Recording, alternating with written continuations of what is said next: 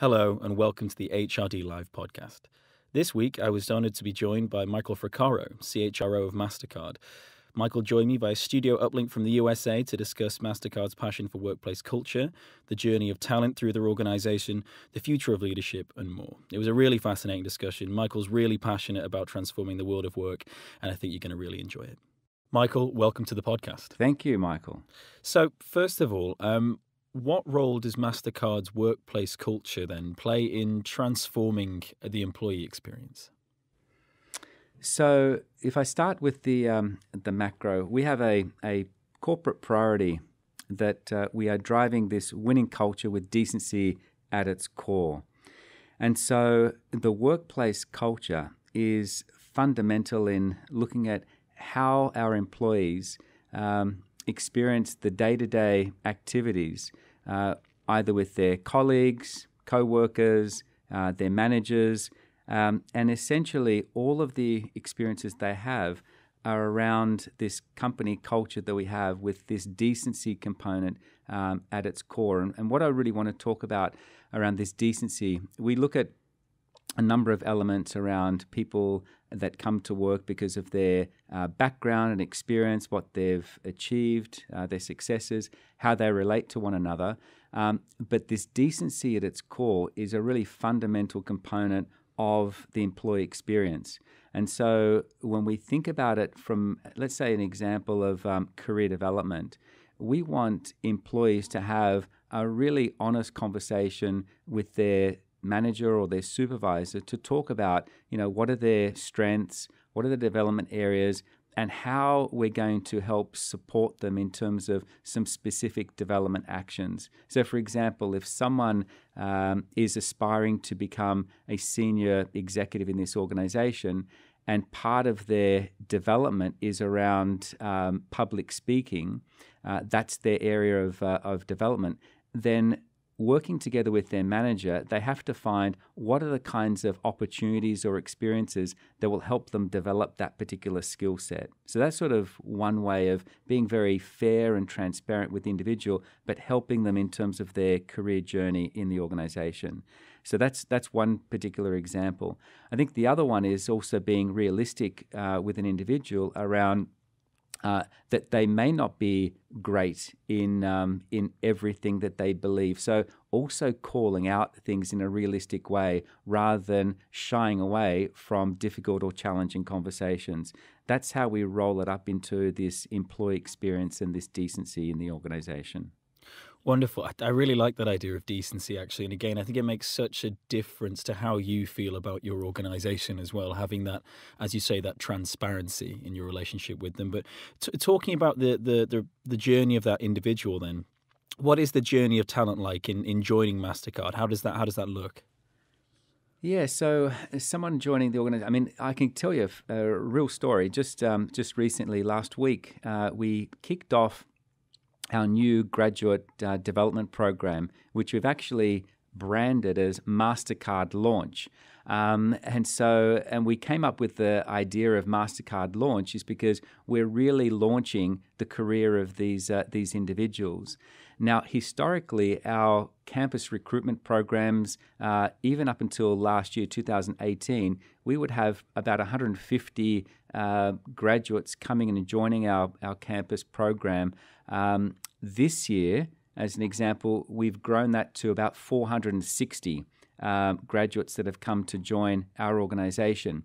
So last week, we essentially had this MasterCard Launch program here in New York that covered graduates from the North America region, Latin America, and Europe. So 260 of the individuals were here. And one of the first steps of the whole ways of an individual coming and joining the organization is an onboarding exercise, ensuring that individuals have the right tools, they've got a buddy, they have connections with their manager. So all of those fundamentals are there. In fact, we also send out a gift to all employees in the organization that are joining the organization. So that's sort of one thing to get them started and to feel a sense of belonging, because again, it goes back to the question around the kind of culture that we have in the organization. And so that sense of belonging is really, really important on that early stage of joining. The MasterCard launch program is really a showcase, if you will, of a 3-day boot camp that these individuals would go through, and they get a huge level of exposure around the company's strategy, our values, our culture. And equally, last week in the launch program, we give them an insight into other elements of MasterCard's culture. So one area is around the work that we do with public and private partnerships. So we had an experience last week where they got to hear the stories of the work that we do with refugees around the world. And they went through that whole experience and journey around what it's like to be a refugee and what is some of the work that MasterCard does in terms of things like providing data to NGOs or providing solutions that the NGOs may need to help some of these displaced people around the world. And it just gives the individuals that are joining the organization not just what they need to learn to actually do their job, but also the broader aspects that they're coming into an organization that really lives the culture, has a clear purpose in society. And that's extremely powerful for our employees. Fantastic. And on those broader aspects and those wider things that can change how an organization works and the employee's role within it, what about technology then in that case? How have you found that technology has reshaped or is reshaping the employee experience within MasterCard? Yeah, I mean, we are a tech company. Again, I will share a story. A few years ago, we ran an employee engagement survey. And one of the pieces of feedback was around the tools to be able to do my job effectively. And so the feedback was from some of the sales teams that we had grown exponentially as a company. And the tools that the sales force had when they go out to visit customers, quite often the battery wouldn't charge, or the machine that they had, the laptop, was old and clunky. And so we used that feedback to basically change our replenishment cycle. So instead of changing a laptop every 4 years, we changed it every 2 years. And we actually gave employees choice, so they could choose from 3 different options of machines or laptops that we had. And that whole sense of, if we are a technology company, giving our employees the tools to operate like a technology is extremely important. And it goes, again, to the culture of the company as well. So that's sort of one example. The other one is obviously using technology to actually enable productivity. Is another way. So we've invested over the last few years to provide tools like digital sales aids, so that when the sales force are out on the road visiting clients, they can actually pull down presentations or proposals that will help them on knowledge around a particular product, but it's done real time. And then there's other tools as well that enable collaboration. So things like a team site that we are piloting is another way, or the use of video to do conferencing. So there's a whole range of different tools like that, as well as things like online real-time learning. So there's a whole range of tools that we're doing in technology. The most recent one that I'm excited to talk about is we've just launched what's called connected classrooms. So this is another way, an infrastructure and technology that enables us to conduct virtual learning, either using virtual reality or connected classrooms, where we would have employees sitting in our St. Louis office, employees sitting in our Pune office, and maybe some people sitting in a Sydney office, and actually sharing a learning experience in this environment, which is very much tech-enabled. So that's really a clever way of actually ensuring that we're reinforcing this lifelong learning concept. And then the final area where we're using technology actually is using artificial intelligence. So I shared earlier a little bit about career development conversations. This year, we actually launched these career development cards for every one of the 16,000 employees that we have. We then used our artificial intelligence garage, we call it the AI garage, to help us use the tool to pull out what are the common development themes or what are the common strengths that we see in the organization to actually help us build more robust training needs analysis so that it will help us inform the kind of investment we need to make in training. So there's a whole range of different tools that we're using, either proprietary to the HR function or using the tools that are already available in other parts of the business. Amazing. There's so many different initiatives, it seems, and things being planned. This plethora of different HR initiatives being launched. It's fantastic. But so on a separate note slightly, there's a lot of talk right now about purpose in organizations and how workers today are generally looking for more purpose in their organizations than simply providing them with a place to work. How are you and how is MasterCard helping employees to feel more engaged in the organization? Yeah, it's a great question. And in fact, I can, again, speak from personal experience around this whole concept of purpose. I mean, one of the partnerships that we have, we've got several, but one of them is the World Food Program. And we had set out a fairly audacious goal a few years ago of providing 100 million school meals in developing markets. And the reason behind that was we actually saw a correlation between providing a meal to children in developing countries and education. So if you can attract individuals, young kids, to go to school to get a meal, it is more likely that they'll stay at school to actually be educated. So that was the concept. And we've achieved that goal.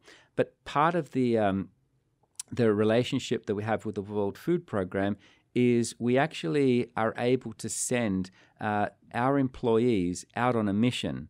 And the idea of this mission is for 4 weeks, these individuals would work with members of the World Food Program, United Nations, and actually do cost-benefit analysis and actually look at enlisting other schools in those particular communities to actually sign up to the World Food Program. And the ecosystem's quite unique. So you'll have a school at the center, you'll have farmers that are close by, you'll have the local government, and as long as that ecosystem is fluid, it actually will work, right? So that's the concept, and our employees get tremendous experience of actually spending time in a different market. They learn a new culture, they get an opportunity to develop their analytical skills, and then at the end of the 4 weeks, they have to present their recommendations and proposal back to the local government. So last year, I actually visited Ghana and spent a week there and experiencing it firsthand, the work that our teams are doing. So this is something that we don't just talk about, we do. So that's sort of one example.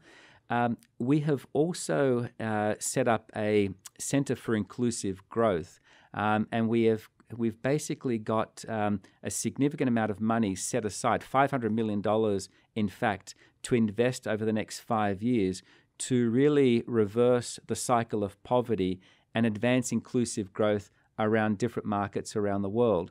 So I have set up a team in my HR function, which is basically called Talent Enablement and Community Engagement. That's the name of the function. I've got a couple of people in my team that work with our Center for Inclusive Growth, and we're basically now looking to launch a partnership where we're being even more deliberate in actually accessing all these different partnerships that we have and connecting it with the development of talent within the organization. And again, it goes back to not just doing it for the sake of doing it and ticking a box, but actually part of it is around this work that we have and this passion that we have for making a better world and better communities, but also helping in the development of future leaders in this organization, because we do fundamentally believe that the leaders of the future will actually need to have an awareness and a consciousness about social and global issues around the world,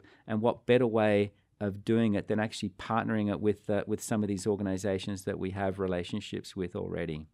You said a couple of really interesting things there. One of them was about not just saying but doing and showing that you're doing that, but also about the future leaders of tomorrow. And I think it's really important that leadership is a huge part of that, right? About not just saying but doing and demonstrating.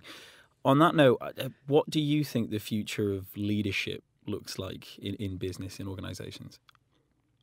Yes, so there's a couple of things really here about the future of leadership. I mean, one of them is the world is constantly changing. And I think the role of leaders is in this future is to be aware of all of these macro trends that are happening, whether it's technological change, geopolitical change, social change that's happening, generational change. There's a whole range of different factors that leaders need to be in tune with and aware of, because the way that employees are coming in, they're extremely diverse. They come from different family backgrounds, economic backgrounds, and so forth. And so that understanding of how complex the world is, the leaders of the future have to be able to almost demystify and make sure that the place that people come to work is a safe place, and it's a place where individuals can bring their whole self. So I think that's one critical aspect of leadership of the future. I would say the second one, the other key driver that I see, which is really important, is this aspect of coaching and skilling and helping develop individuals within their team. So it's almost the role of a leader is being a teacher in many ways. And so I talked earlier about collected classrooms and so forth. If you think about the scale of change that's happening, and there's obviously a range of automation, artificial intelligence, particularly, that are coming in to take certain activities away from individuals. The only way that individuals in the organizations are going to remain relevant is by continually learning. And it's not just going to be learning in the formal sense of a classroom. It's going to be those individual moments that a leader or a supervisor observes of their employee actually doing something and providing them real-time feedback and coaching. And I think that's an important part of what we see of leadership in the future. That's going to be a critical skill, this coaching and developing the next generation. Michael, if you could give one top tip to a business leader, a people leader who wants to create a cultural change in their organization but just has no idea where to start, what would you tell them? I would say start with what are you trying to achieve? What's working, and what is it that you believe you need to shift? And there's a lot of conversations at the moment that gets played out in the media around poor behavior, but then there's other organizations that are looking to sustain a high-performance culture. So I think you really have to diagnose what you're trying to shift here. The other comment I would say is that quite often, in most cases, culture transformation actually conjures up a whole lot of fear in individuals rather than this concept around renovating. And it's almost like this, you've got a house and the foundations are strong and solid, and most companies, I would say, have got strong, solid foundations and histories, but you need to continually to tweak. You may want to upgrade the kitchen, you may want to upgrade the bathroom, and it's a bit like that in organizations. And I think you have to continually monitor and work at cultural evolution or renovation, if you will. And I think that's an important piece to look at when you're looking at culture. Fantastic. Another thing, where do you think that a lot of, or maybe where do business leaders go wrong, do you think, when they're trying to create a cultural change? What's the mistake you think that many business leaders might make? Yes, quite often the way culture change happens in organizations, it becomes a little a gimmick. We're going to put out a new set of value statements. We're going to put out a new vision, and it becomes almost orchestrated through a marketing and a sales campaign versus going a level deeper and sort of saying what fundamentally is going on in this organization and what are the behaviors that we need to shift. And I think the focus needs to lean more on behavioral shift and behavioral change versus just going out there with putting out new placards of what your culture and vision is going to be. So I think that's where I see a lot of it going wrong. I think it becomes a very tactical exercise, a tick the box, and culture, as we know, is not a tick the box exercise. It's very deep and ingrained in the way that every system of your organization, whether it's your performance management system, your learning systems, your reward systems, your recruitment and selection, I mean, there are so many fundamental components, and if they're not aligned, then regardless of what kind of cultural shift you're trying to change, it's not going to work. And I think that's an important part of culture. It's a systemic change that needs to be at the top of the agenda. A truly inspiring note to end on. Michael, thank you so much for joining me on the podcast today, and I really look forward to seeing you on here again soon. Thank you, Michael. Thanks for listening to this episode of the HRD Live Podcast. If you enjoyed this episode, you can visit hrdconnect.com for more or subscribe via iTunes, Spotify, or wherever you get your podcasts. Thanks for listening. We'll see you next time.